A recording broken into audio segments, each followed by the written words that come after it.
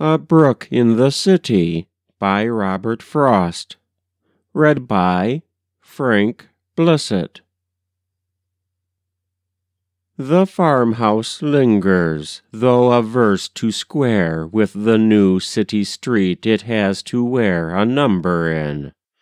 But what about the brook that held the house as in an elbow crook? I ask as one who knew the brook, its strength and impulse, having dipped a finger length and made it leap my knuckle, having tossed a flower to try its currents where they crossed.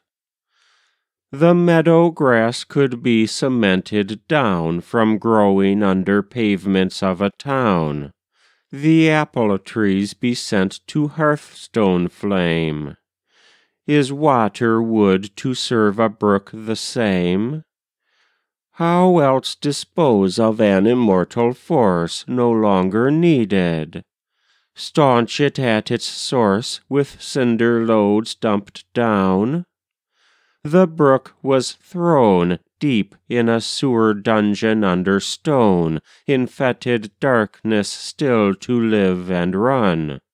And all for nothing it had ever done, except forget to go in fear perhaps. No one would know except for ancient maps that such a brook ran water. But I wonder if from its being kept forever under, the thoughts may not have risen that so keep this new-built city from both work and sleep. That was A Brook in the City by Robert Frost. Read by Frank Blissett.